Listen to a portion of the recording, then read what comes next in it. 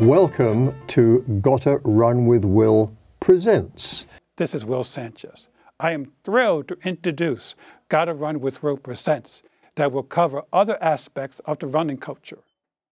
And Will Sanchez has done me the honor of asking me if I would host this particular conversation. I'm Roger Robinson, and he's asked me, I think, because of my interest in the history of running, because our topic today is early New York running.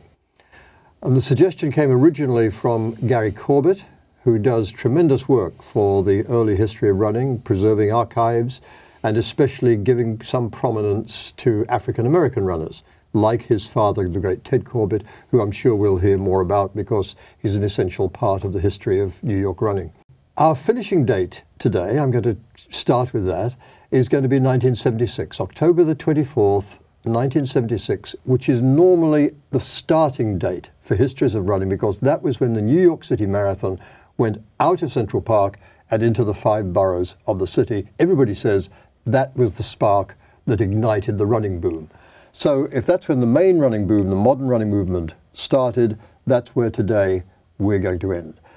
There is one problem, or two problems, with choosing that date. One is that because that's 1976, I can't mention 1978, when the first run up the Empire State Building was won by one of our guests today, who had previously won the first New York City Marathon in 1970, Gary Muhrcke. Gary, welcome to the show today. Well, thank you very much. Gary is a runner. In those days, he was a firefighter, and he then became a pioneer of setting up New York's first major chain of running shoe stores, Super Runner Shop. So, Gary, you did a tremendous job with that. And that end date of 1976 also means that I have to leave out much of the career of our other guest, although she did a lot in the early days, but the Avon series, moving from her office in the Avon building on 57th Street and taking women's running out to the world, to Tokyo, to Rio de Janeiro, to London, to Canberra, Australia, where I first met her, the great pioneer of women's running, and also now my wife, Kathrine Switzer. Kathrine, welcome to our conversation. Thanks, Roger. Great to be here. Kathrine, start us off. Tell us somebody who in the early history of New York running you see as being a major pioneer. Absolutely, Nina Cusick. She's from Long Island, not far from downtown New York, but she was a great runner, coming from roller skating, which is another story which I'll tell you in a minute, but she also was a great pioneer because she helped do so much legislation and real technical work to get women official in running. She was fantastic. Gary, when you won the first New York City Marathon, Nina ran that day but was sick and didn't finish. Is that right? Yes, and I think her husband ran that race also. Oh, is that right? Yes. Okay, yeah. And Gary, you won that first race. It was a lucky day. We won't talk about that just yet. You pick an early pioneer, somebody who you knew. The only person I can think of is Ted Corbett, 1952 Olympian. Just a person who, when you ran as a competitor against, you never felt that you were competing against him. I can remember getting the feeling, running on the road, when he would start to pull away from me, he would just reach back and grab you and say, "Stay with me." I mean, that was a feeling, but I'm sure that was exactly what happened. He was such a nice man. I mean, I met him. He was in his later years when I first met him, but he was so kind and gentle and had done so much. He was so modest about it. Well, he was very, very instrumental in course measurement. I mean, I think he was the first one who developed the wheel on the bike and made sure that every course was exactly measured correctly. Yes. He was a pioneer in that. That Jones counter that they worked out, and Ted was important in that. Yeah. And of course did a tremendous amount with the Pioneer Club for African-American runners and for other runners from sort of minority groups. Sure. How were things, Gary, in the club scene? Back in those days, when you first started? The club scene was New York AC, the Milrose, and the New York Pioneers. And I don't think there was any animosity between any of the groups. I mean, it was very, very, it was very good. There was no looking down on anybody in that. It was very equal. Did you hear of a club called United Athletic Association? Yes. Yes. Because I contacted a friend of mine who's like me, a New Zealander, and he was in New York in the late 60s. And being a good Kiwi, and New Zealanders are quite often, you know, very liberal people, he didn't quite like the restrictions with New York AC, that you know, the black guys and even Jewish guys were not allowed to compete for them. Right. So he joined United because it was, you know, he'd currently had a lot of Maori friends in New Zealand, and he joined them because they welcomed everybody. Right, they do welcome everybody. Yeah, and he even sent me a picture of his old singlet, which he's United AA. Yes. Another club, St. Anthony's Boys Club. Milt Paddocky was one of the coaches and one of the guys who ran all the time. I mean, I can remember running one of my first marathons, and he was in it. Yeah, but the United AA, I just spoke a guy by the name of Rivas, who lives on it. I heard he was in town the other day.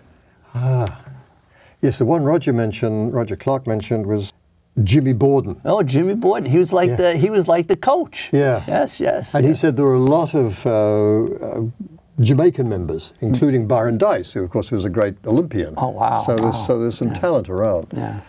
And then when I asked you each to name somebody, I had some names as well, and I wanted to go further back and just remind people. And I wanted to say, and this is a fictional name, but it's important. I want to mention Magua. And Magua is in Fenimore Cooper's Last of the Mohicans. Of course, he appears as the villain in the relatively recent film, but he's an Indian runner, as they call it. He was one of the messengers. And we should remember that the Native Americans in this area were not a horse culture. They were a water and then a running culture. And a lot of those early runners were messengers, carrying messages up into the hills, up into the Adirondacks and the Catskills and so on. And somebody like Magua, who's a fictional character, were doing a lot. I just wanted to mention them because they actually were doing a lot of running before any of us were here. and we're doing it pretty well. And then there was Lon Myers. And Lon Myers was a great 400 and 800 runner, as we call it now, of the 1880s. And they invited across the top English runner, Walter George, of that date, and they had a 3-race series which was sold out. And they filled Madison Square Garden, and they had these. We should remember that running was actually a very big spectator sport.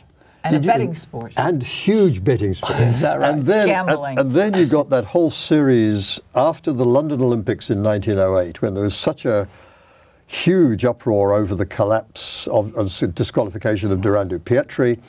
And then, as I wrote somewhere, one of the laws of nature is that if there's a buck to be made, there will be somebody in New York to make it. And this guy, Pat Powers, who is an entrepreneur, sports entrepreneur in New York, he got Durando Pietri, the Italian, and Johnny Hayes, the American, and Tom Longboat, the Canadian, and Alf Shrub, the Englishman, and he got them together for this series of races. They'd go head to head, and they would fill Madison Square Garden. Isn't that amazing? Yeah. And Shrub said he got beaten one time, and he said it was because the whole place was full of cigarette smoke and cigars, and I couldn't. It was mobs, and they had Italian bands playing and Irish bands playing, and the fans fought each other, and the runners couldn't get through because it was such a mob scene.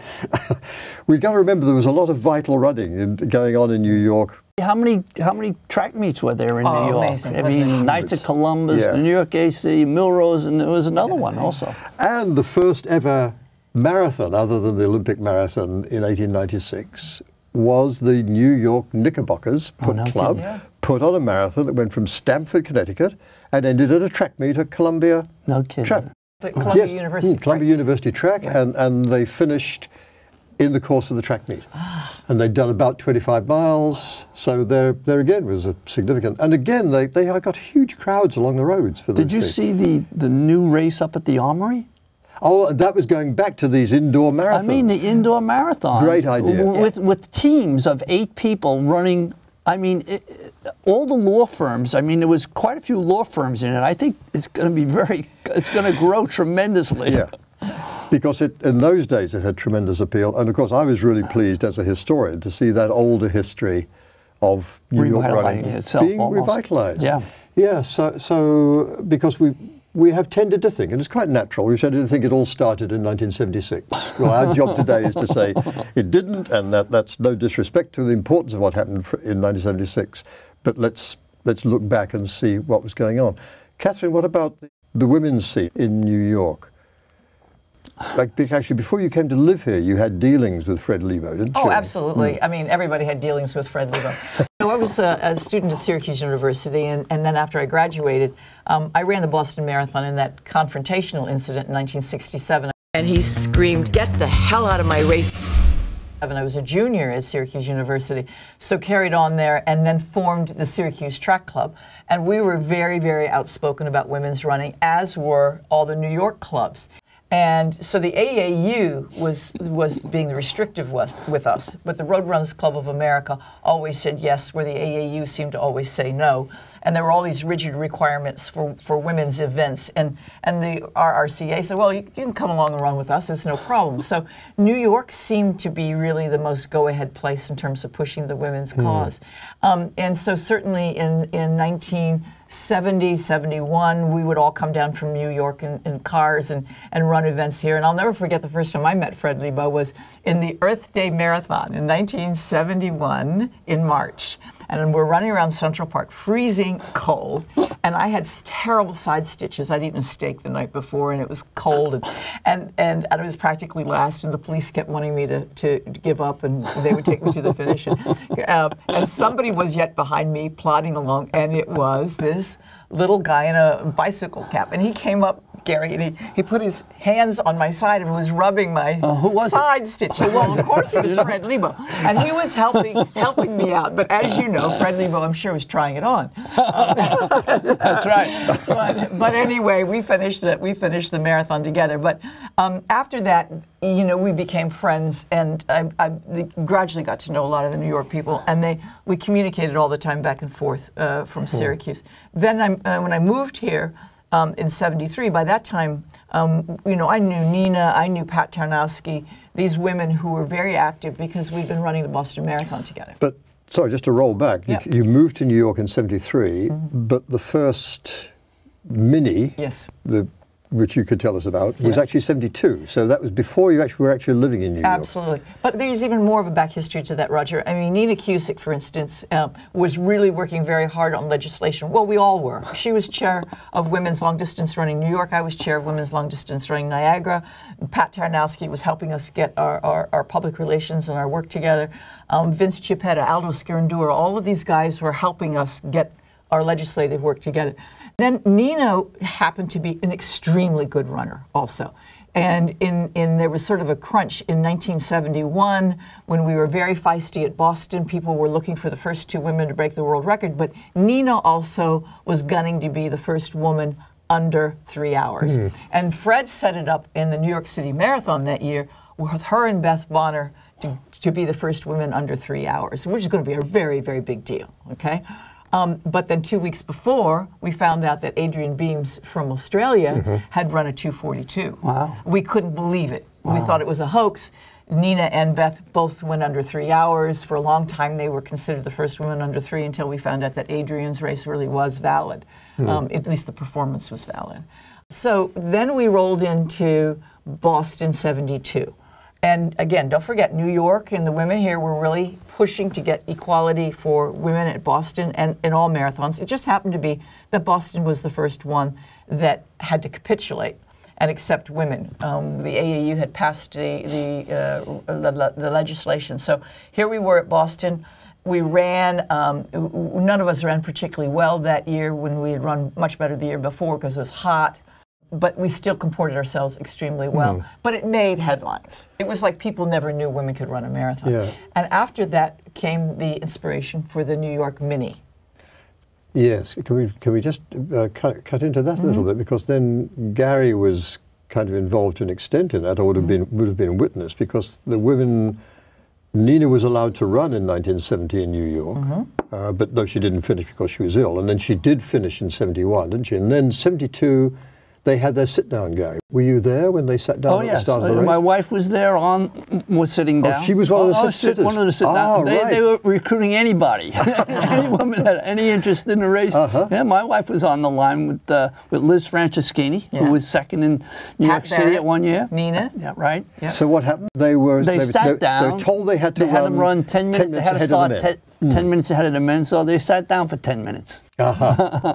And, yeah. The AAU had said we had to have a separate start from the men. Yes. And at Boston, they just had us off to the side. Uh-huh. Big deal, okay? But New York suddenly said you had to run 10 minutes ahead. And so the women staged the sit-down strike. So that was actually after the Boston Marathon. Yeah. But here's what happened is that in Boston, we created headlines. And a sponsor came to Fred Lebow. And it was Johnson's Wax. And they had created a lady shave cream called Crazy Legs. It was pink. It was Edge, painted pink, okay, and perfume, all right? And they thought this is going to be a great product launch. And so they came to Fred with Muddy. And Fred said, oh my God, we've got to do this race. So Nina, Fred, and I sat down and we started putting this together. And we'd run all over New York with flyers, and we only had 6 weeks to pull this whole thing together. In the end, Fred said, we can't have a marathon, we've got to have a mini marathon. He was in the garment trade. Let's call it the mini because it's a short marathon, and the mini skirt's in fashion. One loop around Central Park. 78 women showed up.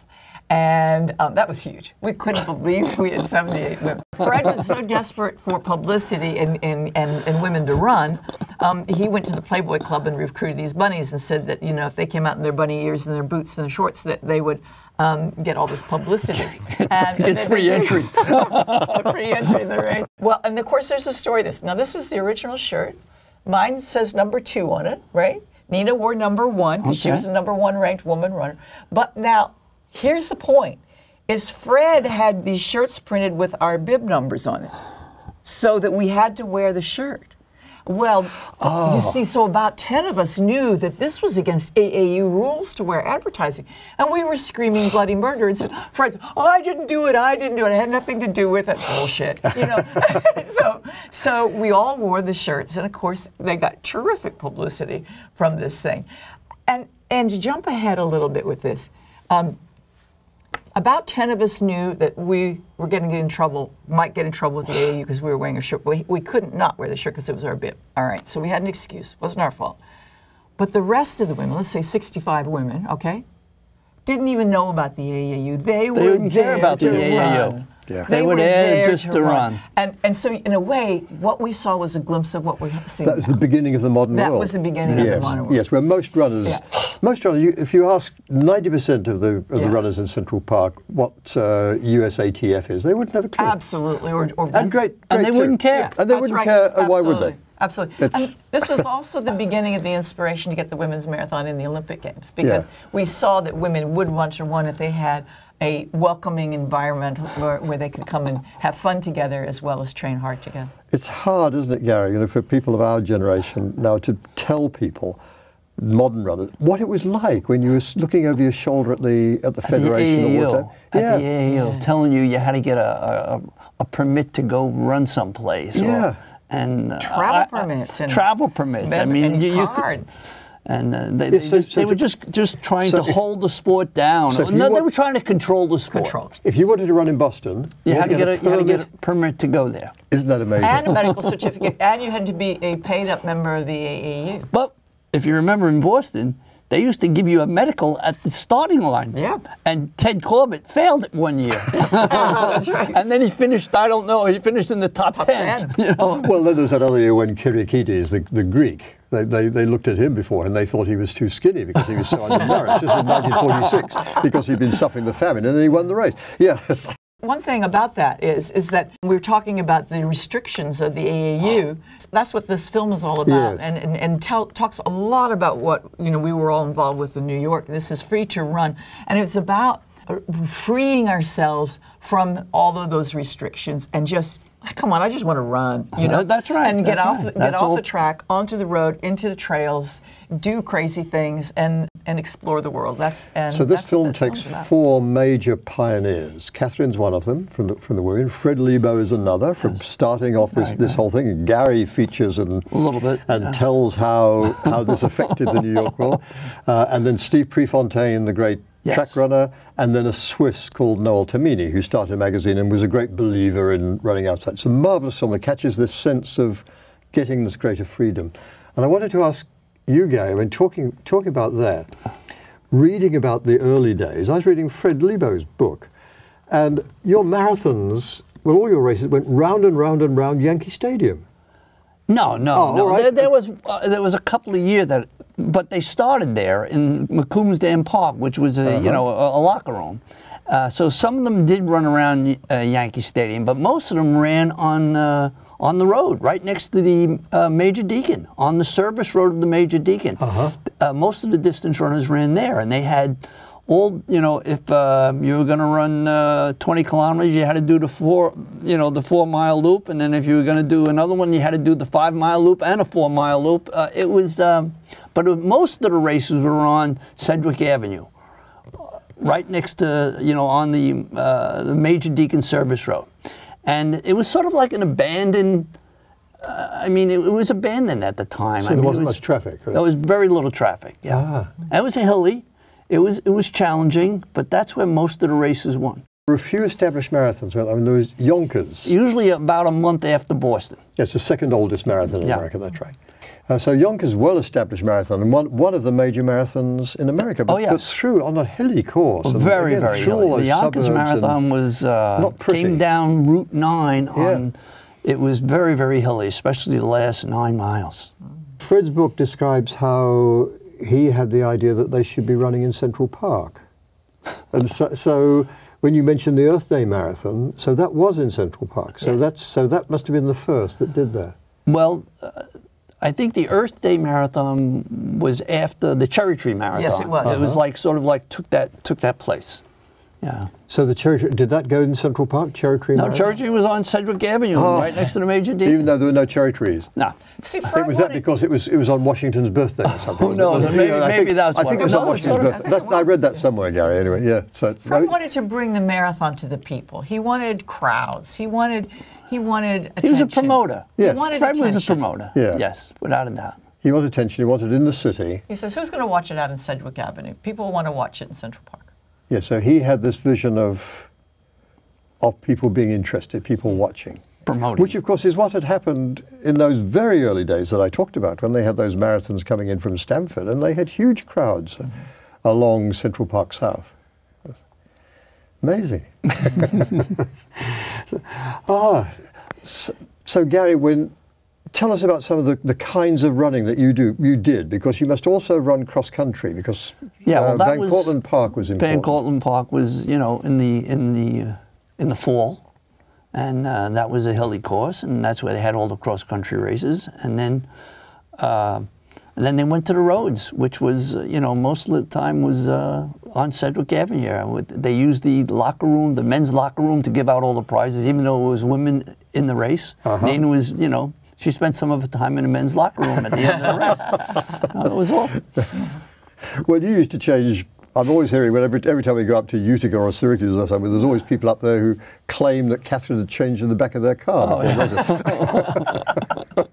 There's another fallacy in running, and that is, if all the people who got splinters running at the Armory when it was a wood floor got splinters, there would be no wood left. Because everybody, I think, who has run there says they've gotten splinters. Yeah. So there was indoor track back then? There was indoor track, yes. See, that's again something we forget, because that's so small now. We forget just building up again with the Armory, of course. Fortunately. Well, we ran there when I was in high school. So you ran at high school? Yeah. So you ran indoors in the winter. You ran cross country in the fall. Was that right? And indoors in the winter at the Armory. Yeah. Okay. So that's the whole pattern. I mean, I know about the cross country, and I always think that histories of running these days leave out cross country, because when I started, that was the main sport. It is. It's one of the greatest sports. Was the really big deal. It's one of the greatest sports. It's out in the open. It's in nature, and it's in a park, and you're running hills, and you're running under the trees. I like that the best. I loved it, and partly because it was an individual sport. It was you against the competition. It was you against nature, but it was also a team sport. Yeah. And the teams were really important to us in our cross country races. And people running around Central Park now in these big mob races, they don't have that. It doesn't mean anything. Give us one quick vivid memory from the early days before 1976 of some moment. Okay, 1972, when we came into the finish line of the Crazy Legs mini marathon, instead of a finish line tape, the whole thing was big paper. You had to burst through it. Everybody? No, just the winner. Just the winner. But still, she didn't know what to do. And they said, run through it, run through it. Okay. Gary, winning the New York Marathon 1970. We've got to make sure that people appreciate that you did that and how 4 times around Central Park. And I think that one of the vivid memories I have was Moses Mayfield, who was from Maryland area, was in the lead, and he was pretty far out in front. And when I passed them up by the north end of the park, I was going so much faster than him that the bicycle riders that were leading him said, "Nah, that guy isn't in the race. He's running much too fast." Amazing. Yeah. But then you caught him. Well, I caught him and passed him. I passed him. The bicycle rider said to him, "Don't worry about it. He's not in the race. He's running too fast." So running hasn't changed. The essence is you need to pace it right, and you put one foot in front of the other. It's a very simple thing. Yeah. But what we've tried to get today is some account of this mystery of how the most unlikely place in the world, a city that consists entirely of giant concrete canyons with narrow streets all loaded with traffic and jammed with people, how that, for a considerable period, in fact for 2 periods in its history, was the great generator and the center and the great inspirer and the creator of the modern running movement. And New York was really remarkable. Yes. In doing that.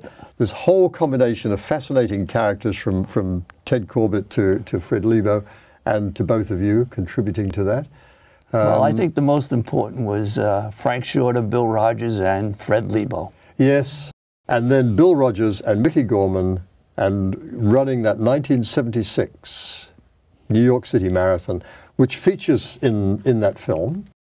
But no marathon can match the vitality of the city. He could create an event that appealed to millions of people, whether you ran or whether you watched. That was Fred's genius. That's where I said we were going to end today, because that's where everything else starts. That's where we end. Thank you both very much, and thank you, Will Sanchez, for inviting us today. Thank you. Thank you. We were happy running just every Sunday, meeting with people and running races, and antlers on, and I'm going, well, what happened to my sport?